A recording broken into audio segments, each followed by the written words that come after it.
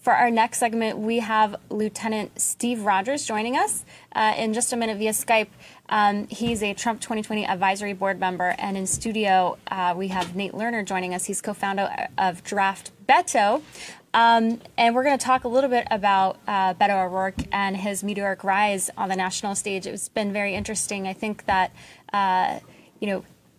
I haven't heard much about him as it relates to foreign policy, and so if he were here, if Beto were here, I would ask him a lot about what he thought about this Steve Mattis, General Mattis resignation. And just as we're transitioning, can we put that tweet up from President Trump about General Mattis retiring, just because I think it's really important. President Trump says, General Jim Mattis will be retiring with distinction at the end of February, having served my administration as Secretary of Defense for the past 2 years. During Jim's tenure, tremendous progress has been made, especially with respect to the purchase of new fighting equipment. Let's put the second tweet up. Equipment. General Mattis was a great help to me in getting allies and other countries to pay their share of military obligations. A new Secretary of Defense will be named shortly. I greatly thank Jim for his service. And I just called him Steve, but his name's Jim. It happens. Very, very interesting development, just as we're waiting here for our Skype guest with General Mattis retiring. And here's what's funny is because I hear so many Democrats who are criticizing the president for Mattis leaving when Mattis is apparently leaving for the troops being pulled out of Syria, which to me is something the Democrats like, right? Well, no. If you actually read General Mattis's resignation letter, he actually doesn't speak so much about Syria, but actually speaks more to the treatment and how the administration was approaching our allies. And it really put a focus on what and how should we communicate with our allies. And the line that really stuck out was that we have a duty as Americans, one of the greatest countries in the world, to make sure that we align and protect and work with our allies. So I think there was a question about how President Trump was talking and negotiating with our allies that General Mattis disagreed with, and I think many of the generals of NATO also disagreed with. And I think that is what was disconcerting, and it seems there's been more of a ripple on the Republican side than actually the Democratic side. Well, McConnell has issued a letter that's echoed a lot of what Mattis was saying, but we're going to continue. Let's pause this, table this right now, and move to our Beto conversation because we do have our Skype guest ready. You there, Steve? Yes, I'm here. Thank you. Welcome.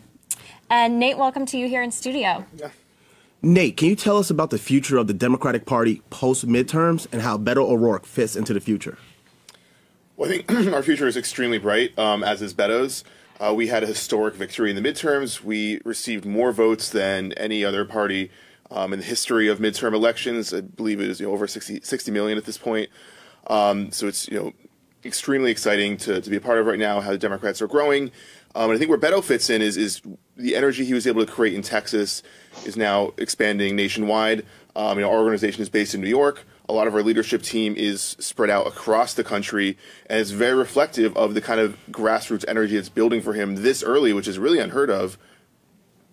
So do you think maybe it's peaking a little too early? Because something I've already seen on Twitter, and it's probably coming from the left of Beto, is attacking some of his voting records, where they said that he had some votes that went with Trump or with against the ACA and a couple other things. It seems that, as usual, Democrats have to fall in love where Republicans fall in line, and it does seem that some people are saying that he is not the perfect Democratic candidate, such as, in some people's views, like a Bernie Sanders. Right.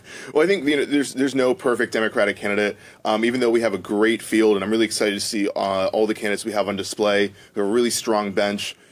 None of them are perfect. You can nitpick all their records, all the things they've said at some point. Is not going to fall in line with everything that everyone believes.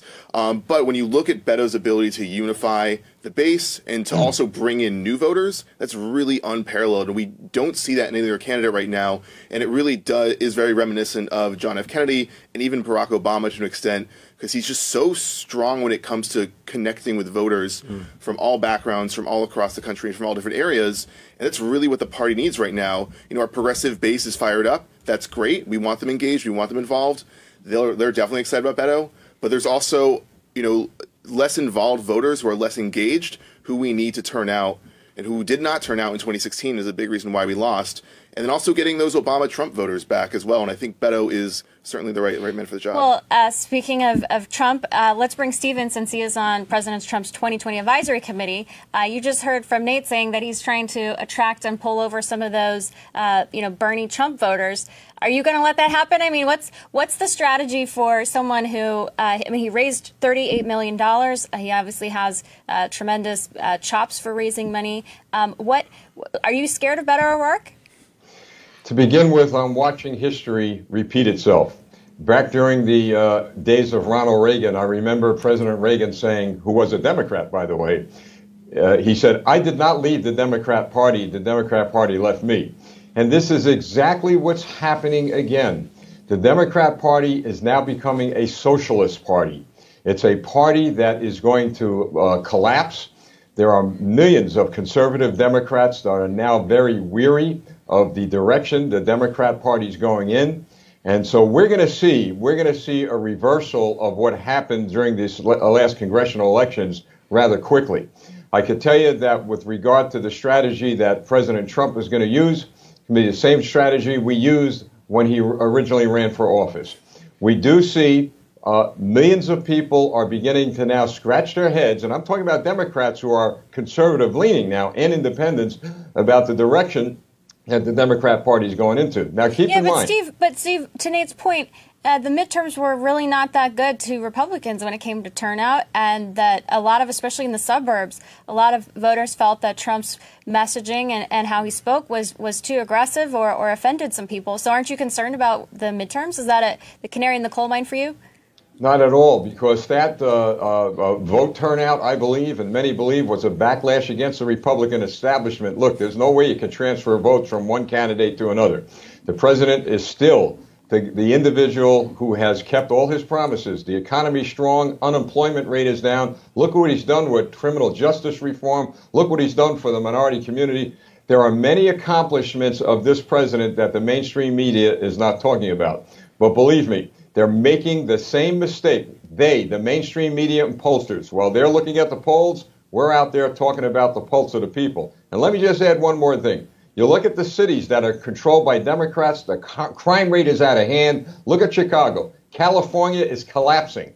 Baltimore is a mess. All these cities with all these troubles are controlled by Democrats, and the people who are Democrats are getting wise to this. Steve, a couple things. One, the Chicago narrative is false, because actually the most crime-ridden cities are actually mostly in Republican states, such as St. Louis, Mississippi, Biloxi, Jackson, Mississippi, New Orleans, Baton Rouge, Louisiana, which is also having a current health crisis. So the narrative of Chicago and Democratic leanings and crime going up is actually false. And in major cities, crime is actually at historic lows, and that trend has been going consistently since 2006 to 2008. In addition, in reference to the economy, we have, for the first time since, I believe, 2009, the stock market has actually lost value, not gained value, for the first time in over 12 years. So the economy is not as strong, and there's a lot of signals that are showing that a real estate bubble is on the horizon, and economic numbers are not as strong as people thought, and the tax cuts did not create the jobs that it was promised. How many shootings in those cities you just mentioned, other than Chicago, last month? I could tell you how many. Probably 3, 4, maybe. Chicago, a dozen a week, 2 dozen a week.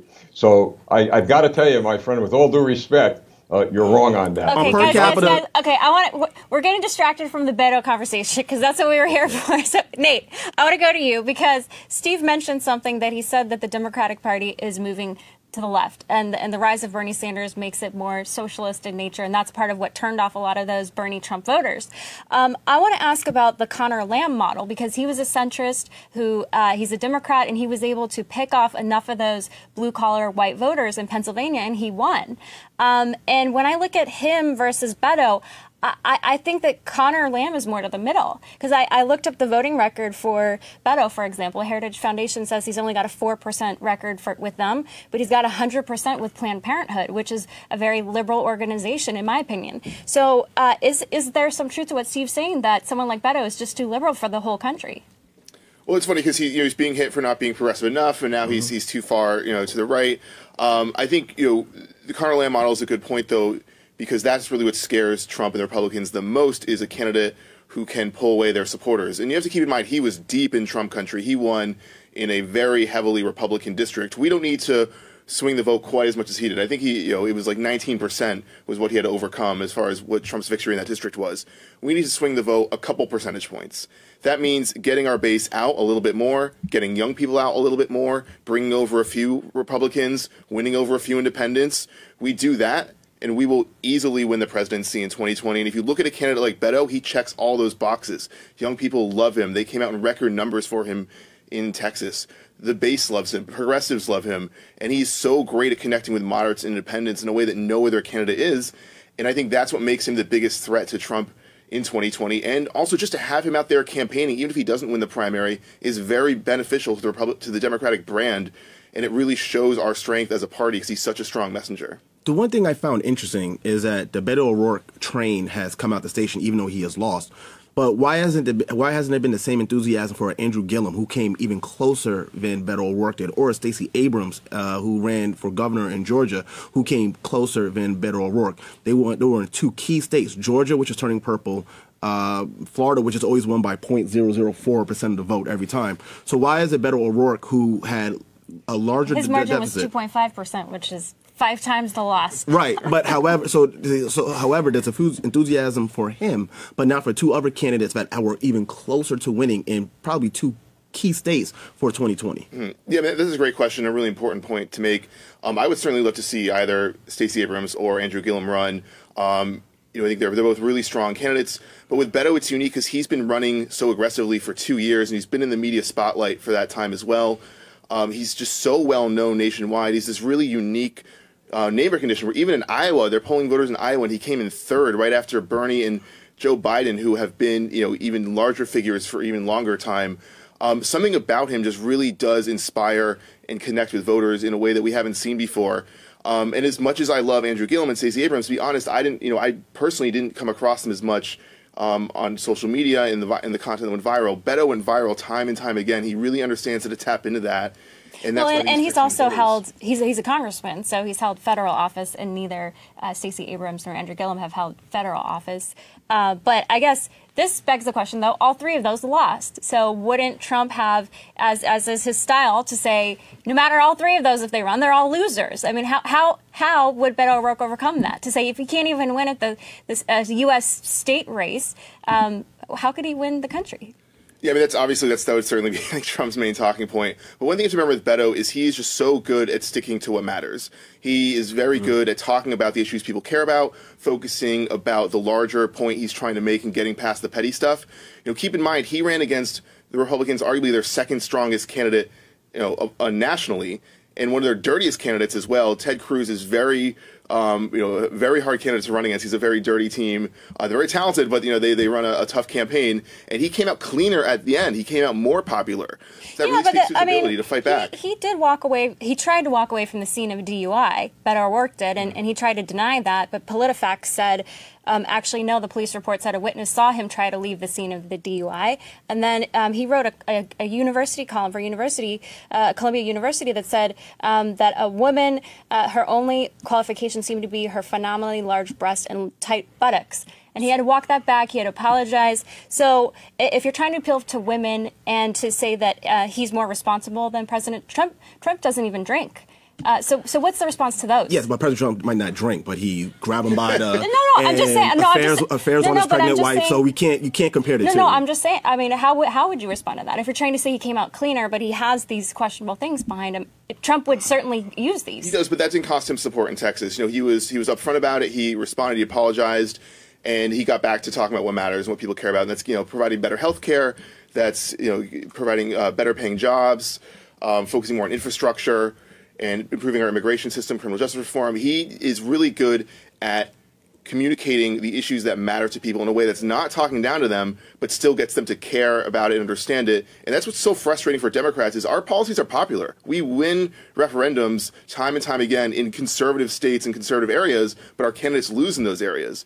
But Beto has this unique ability to explain those issues in a way that makes sense to voters and inspires them. And that's really unique. We don't see that often. So I think it's something that we need to tap into and get him on the national stage campaigning, even if he doesn't win, it's still, like I said, very, very beneficial to the party. Well, and he's young, too. Exactly. So, Steve, we'll give you the last word here before you wrap the segment. Again, what's the better strategy for the Trump campaign?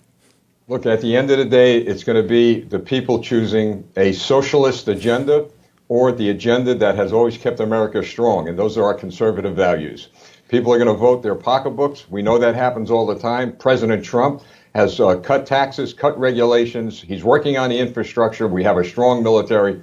Indeed, under President Trump, we are better off than we were 4 years ago, and we will be much better off after he's reelected and finishes his second term out. All right, we'll see what the voters say. Thank you, Nate and Steve, for this bipartisan conversation. Thank you.